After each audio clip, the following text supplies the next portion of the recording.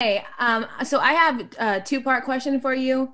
So you didn't kneel during the anthem, but you also didn't wear a Black Lives Matter shirt. Do you believe that Black Lives Matter?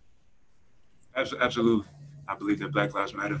Um, a lot went into my decision, and part of it is first off, um, is my thought that kneeling or wearing a Black Lives Matter T-shirt don't go hand in hand with supporting Black lives, and so I felt like just me personally, and what it is that I believe in, standing on the stance that um, I do believe that Black Lives Matter, but I just felt like it was the decision that I had to make, and I didn't. Um, feel like putting that shirt on and kneeling went hand in hand with um, supporting Black lives, or that it made me support Black lives or not. I believe that for myself, my life has been supported through the gospel of Jesus Christ, and that everyone is made in the image of God, and that we all fall short of God's glory, and that each and every one of us, each and every day, do things that we shouldn't do. We say things that we shouldn't say. We hate and we dislike people that we shouldn't hate and dislike. And sometimes it gets into a point where we point fingers about whose evil is worse. And sometimes that comes down to simply whose evil is most visible. So I felt like I wanted to just take a stand on. I feel like we all make mistakes, but I think the gospel of Jesus Christ is that there's grace for us, and that Jesus came and died for our sins, and that if we all will come to an understanding of that and understand that God wants to have a relationship with us, that we can get past skin color, we can get past all the things in our world that are messed up, jacked up. Um, I think when you look around, racism isn't the only thing that plagues our society, that plagues our nation, that plagues our world. And I feel like, coming together on that message that we want to get past not only racism, but everything that plagues us as a society. I feel like the answer to it is the gospel. If I'm And able to answer I'm that. sorry, go ahead. Oh, am I able to follow up with a quick one? Yes, please do. Go ahead. Okay. So Jonathan, I'm asking this with all sincerity. I just want to really understand your reasoning for that.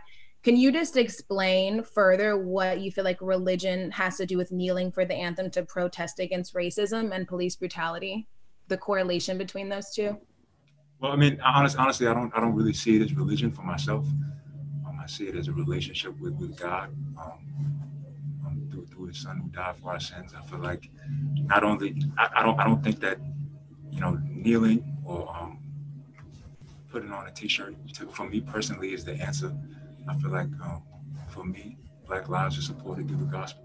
All lives are supported through the gospel. That we all, like I said, have things that we do wrong, and sometimes it gets into a place of pointing fingers about which wrong is worse, and whose wrong is seen. So I feel like the Bible tells us that we all fall short of the glory of the we all fall short of God's glory, and that at the end of the day, whoever will humble themselves and seek God and repent of their sins, that we could see it in a different light, see our mistakes, see people's mistakes in a different light, see people's evil in a different light, and that it would help bring us closer together and get past skin color and get past anything that that's on the surface and doesn't really deal with the hearts of men and women.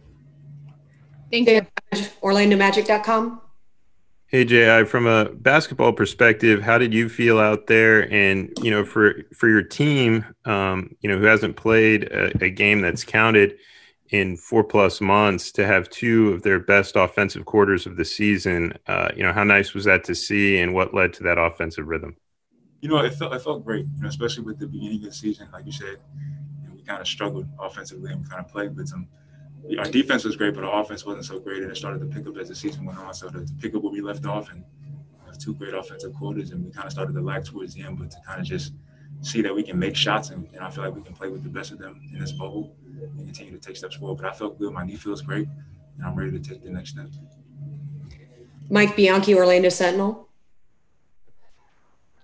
Yeah, Jonathan, did you talk to your teammates about your decision not to kneel and not to wear the T-shirt, and what was their response? And do you worry about any backlash because every other player has knelt during this tournament so far?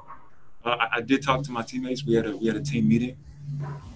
I told them that they know who I am as a man, they know who I am as a person, and they know what it is that I believe, and they respected me for the decision that I made.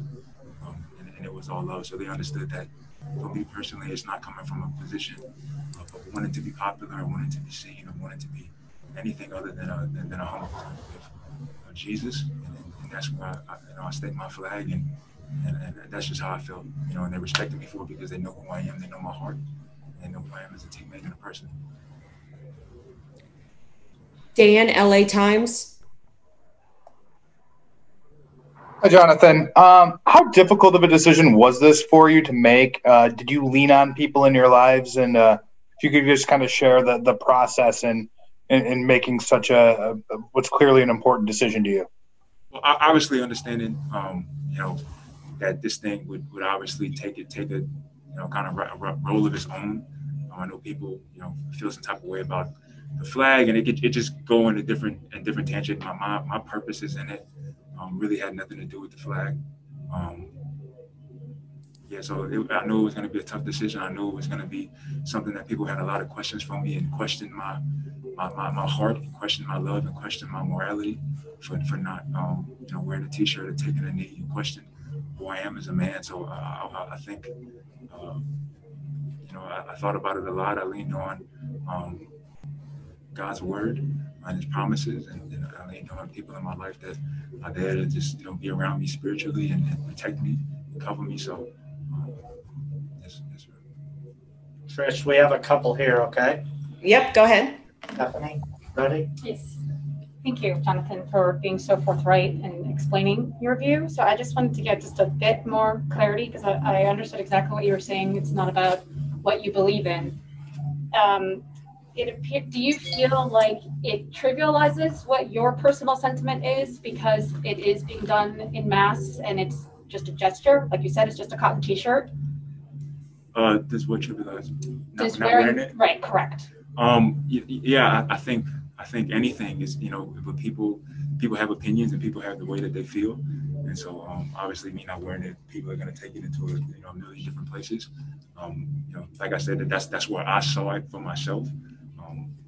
It was just something that I didn't feel went hand in hand with supporting Black lives, and it's just the means to an end. We're protesting and we're doing things to get something done, and I'm standing and not wearing a T-shirt to get something done as well, to get out of the realm of skin color, to get out of the realm of and focus, not focus on, but see all the things that we all do each and every day that aren't right, and come to an understanding that at the end of the day, the answer to it all, to all of our problems, to all of everything that goes on in our world is Jesus. Okay, and we got Mark Spears from the Undefeated. Yes, Jonathan, in the midst of your decision, there certainly has suddenly been some right-wing support, perhaps some anti-Black support. Does that worry you at all, or what are your thoughts on that on social media? I think that like I said, I think a lot of people have a stake in it with the flag. A lot of people have a stake in it with the president. I think a lot of people have a stake in it with hating the flag or not hating, or hating the president or whatever. I in absolutely no shape, way, or form condone racism. I'm Black. I grew up Black. I have a Black little brother that lives in America. So I'm not for racism. I don't think that me not kneeling, before the game when wearing a T-shirt makes me mean that at all. And that's a part of what went into my decision. And you just also decided not to wear a social justice message on your jersey. Yes, sir. What was the reason for that decision as well? I think the same thing. I think that obviously there are things in our country that aren't right, and people who aren't right. And it goes for every single one of us. Every single last one of us falls short of God's glory, and I think that I just wanted to take that stance in saying that I believe that Jesus is the answer. So I didn't think that wearing a message on my back of my jersey was the answer for me. Great. Okay, Trish, you can continue with Mike, maybe. Okay, Mike Bianchi. Yeah, Jonathan, your decision, did it have anything to do with the thought of patriotism? We always hear that. Does the national anthem mean something more to you, or did that have anything to do with it? No, sir. The national anthem is a national anthem. I've been saying it since I was a kid. I chose to, in the midst of the national anthem playing, I was praying. So I wasn't reciting it or anything like that. So there's not a stake in it for me necessarily with the national anthem or the flag. America is a country that I live in. I think that, like any country, America has its issues, it has its problems, but I'm grateful for the freedoms here and the freedom to play basketball and the freedom to do what it is that I want to do and the ability to protest, to not protest, to do what you want to do. So that's pretty much where it goes for me with the. Okay, our last one here, Roy Perry, Orlando Sentinel. Hey, Jonathan, I know that you've talked a lot about the work that you put in coming back and playing. I'm just wondering if you're a little bit surprised at how well you played so far. And, I guess that, yeah. Are you a little bit surprised about how you played so far? No, sir. I think just, my mind was always set on coming back and the coronavirus kind of made it perfect. I think it's like a movie. Obviously, I hate everything that's happening with the coronavirus and people losing their lives, but basketball to come back and me being, kind of ready to take my next steps with my knee. I felt like I just stepped into the position and I've just been playing. I've just been playing my game and building more confidence in my leg, building more confidence in being out there with my teammates, and just want to continue to do that.